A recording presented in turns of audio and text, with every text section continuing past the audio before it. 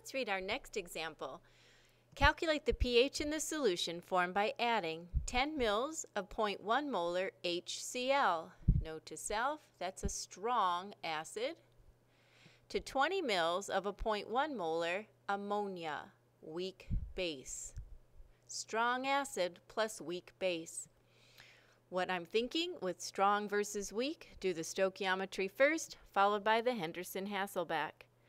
Let's begin by considering the reaction in which HCl, strong acid, reacts with NH3, a weak base. Thinking of chloride really as simply the spectator ion, it might even be helpful to simply write strong acid as H plus with weak base, and I think I'll do that, weak base as NH3, and we can see the conjugate forming then as NH4 plus 1. So here's the weak base and its conjugate acid, setting up the buffered system. If we begin by thinking about 10 mils of the strong acid, and its concentration is 0.1 molar.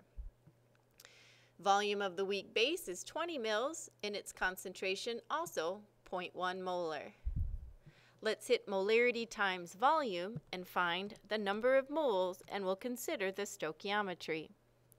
So 0.01 liters times 0.1 molarity gives me a number of moles of 0.001 moles of the strong acid. We're denoting HCl simply as H plus. And 0.02 times 0.1 gives us 0.002 moles of the weak base. Seeing the stoichiometry from our equation is a nice 1-to-1 ratio. The smaller of our two numbers becomes the limiting reagent. The strong acid will be completely consumed, leaving excess amounts of the weak base ammonia.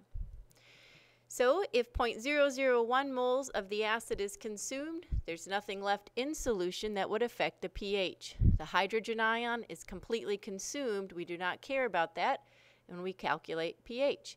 If it were an excess reagent, it alone would determine the pH, but since it's out of solution, we use it to determine the stoichiometry. So 0.001 moles of the weak base were consumed, giving us 0.001 moles left after the equation.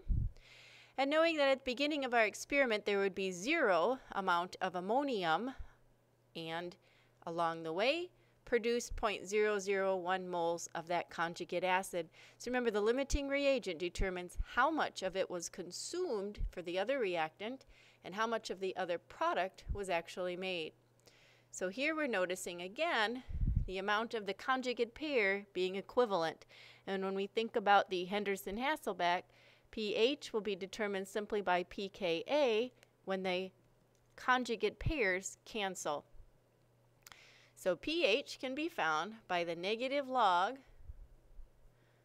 of the Ka value. Now notice ammonia is a base. When I look up a Kb for ammonia, it is 1.8 times 10 to the negative fifth. Henderson-Hasselbalch requires a Ka value, not a Kb.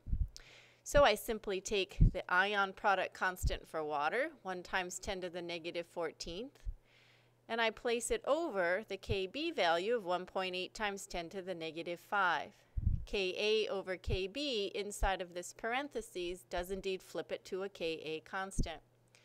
Plus the log of the ratio of 0.001 moles of our conjugate base over 0.001 moles of the conjugate acid. Base over acid moles drops out because they are equivalent.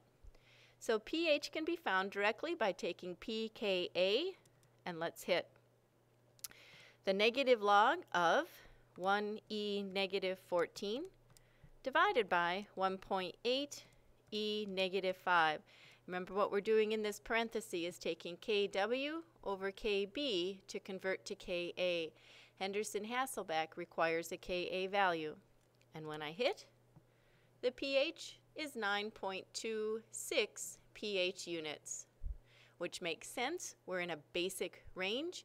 Up above, we were titrating in the acid range, and we came out with a value below 7 of 4.2 up there. Alrighty.